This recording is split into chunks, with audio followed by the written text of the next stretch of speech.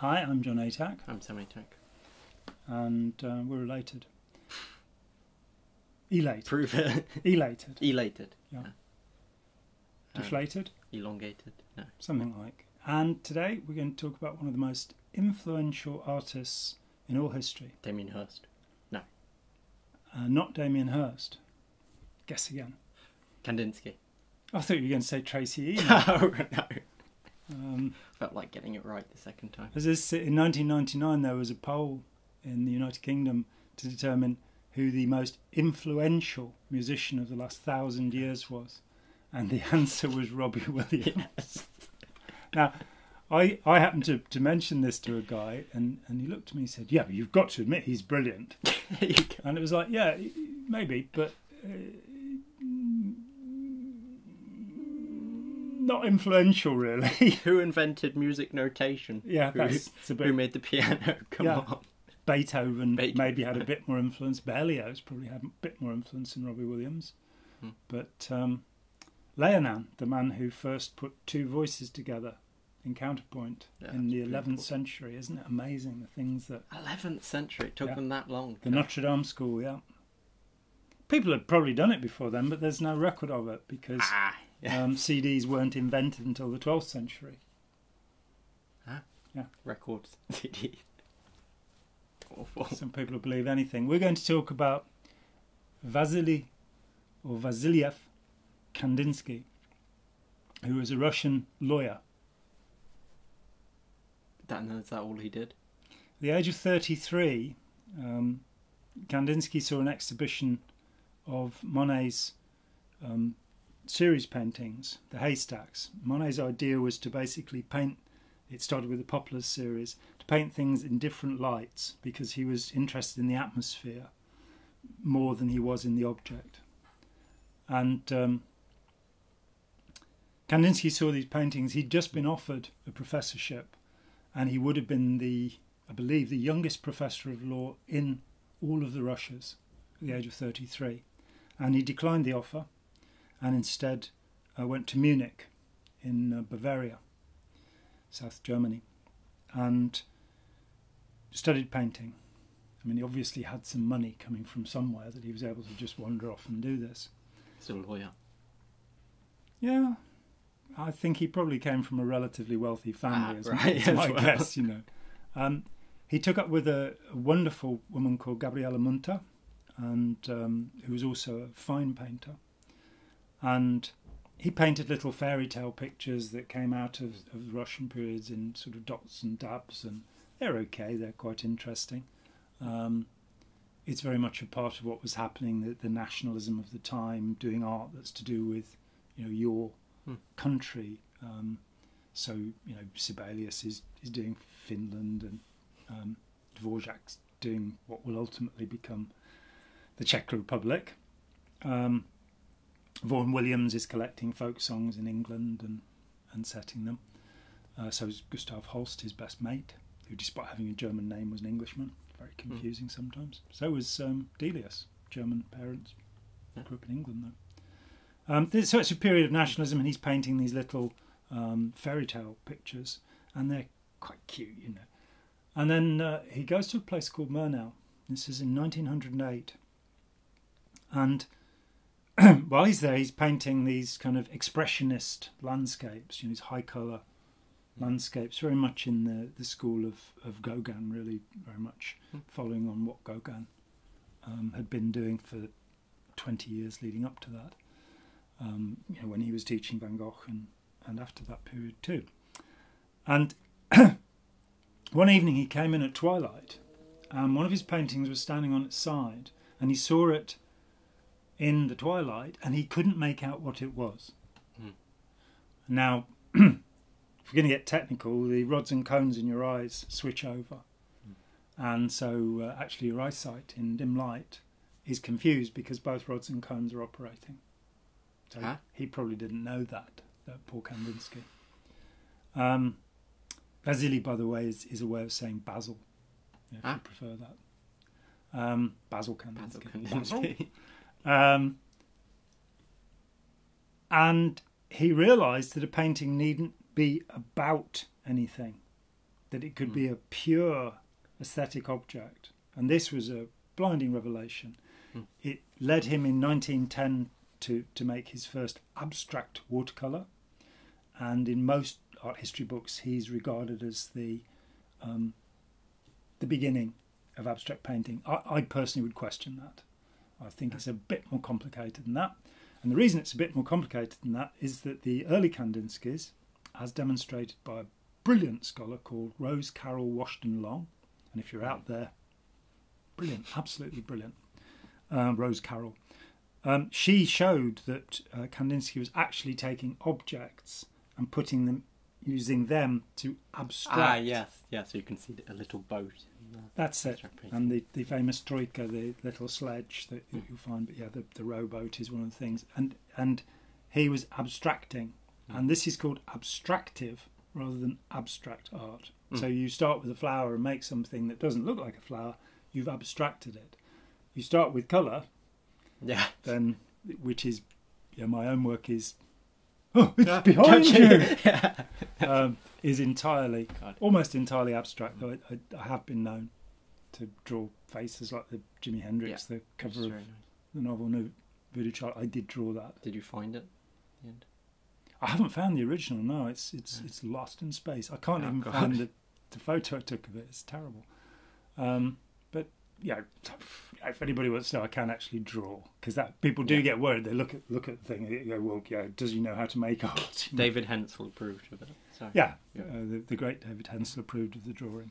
He said, "Oh, that's not bad." Something like that. There you go. Which is high praise indeed. No, he liked it. Yeah. But Kandinsky gets to the centre of what's called the Blaue Reiter Gruppe, the Blue Rider Group. And in 1912 in Munich, they have this astonishing exhibition. In the group, you have August Macke, Franz Marc, the astonishing German painter, Paul Klee, Gabriele Munter, and even the composer Schoenberg and the painter Jolensky. They're a bunch of people together, and they have this incredible show. And by this time, Kandinsky has worked out how to make his compositions. These will be the great works of his first period. Composition 5, 6 and 7, all three of which are in the Hermitage Museum in St. Petersburg. Curiously, I didn't see them when I was there, but I've seen them twice before in travelling shows, and they are mind-bogglingly wonderful as far as I'm concerned. What then happened was World War I, and all of the Blue Rider Group had presumed that an apocalypse was on its way. Oh. And they thought it would be cleansing. Shit. But of course, August Macke was thoroughly cleansed from this earth, and so was Franz Marc. They both died during the conflict, as of course did a huge amount of the significant artists and poets of the generation. How did they think it could be cleansing?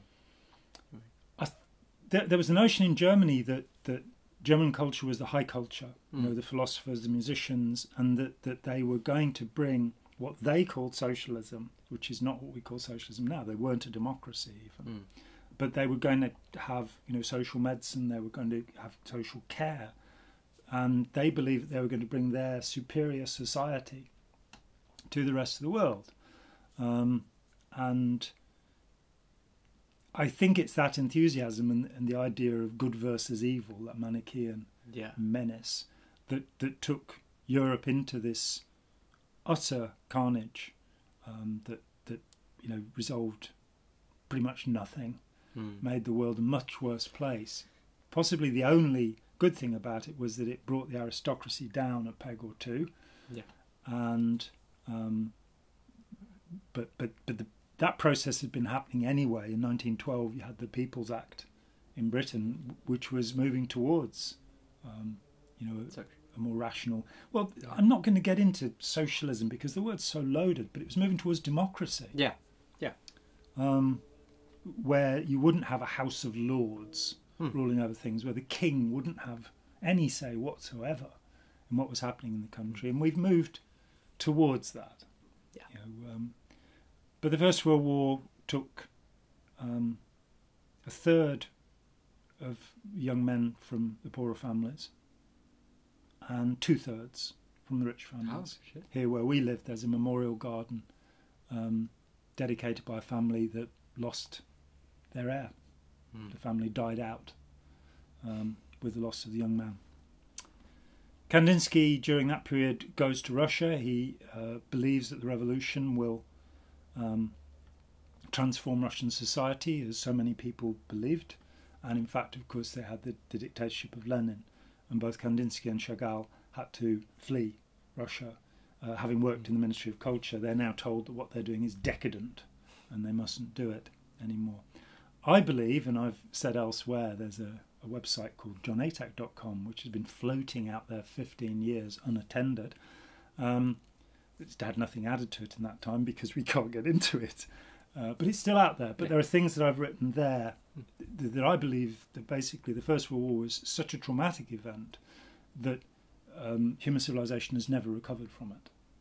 We then got the Second World War, and art shifted over from being an exploration of all human feelings into it being, well, basically human beings are beastly and horrible.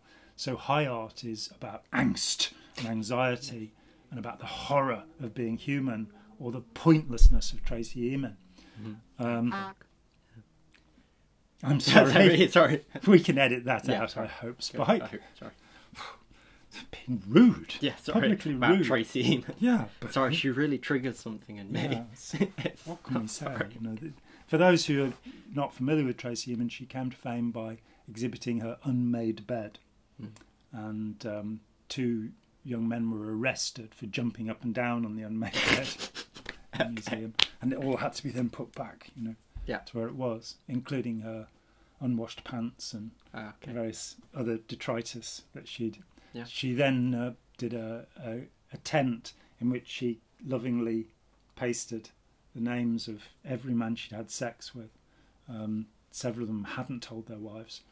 And she misspelled the title of it, which I thought was particularly charming. But my conflict with Tracy Emin is also to be found on the website. Oh, yes. Where there is a little piece about her, and I'm very sorry, Tracy. I didn't mean you any harm. It's nothing personal and insulting you personally. Kandinsky basically lost heart, moved away from his original explorations, and there are 2 later periods. I think he dies in 1944 eventually. And you have different representations of his work. For me, his early work is the really important stuff. And we're going to end off here with the recommendation that we'll stick on pictures of Composition 5, Composition 6, and the final composition, the last thing he did before World War I struck, Composition 7.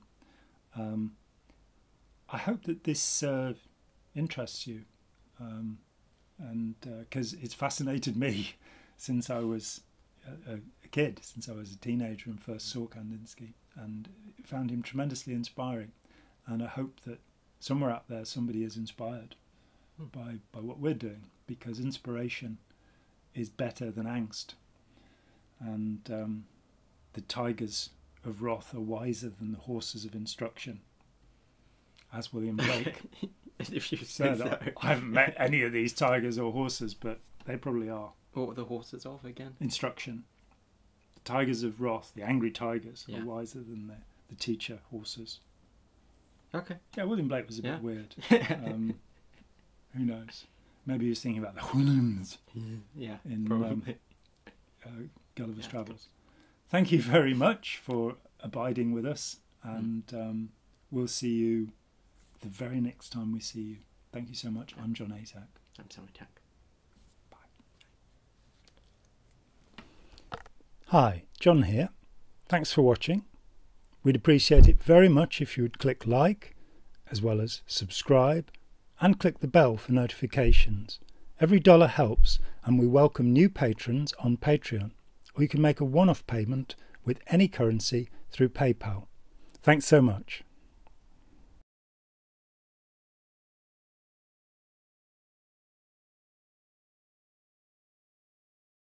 She really triggered something in me.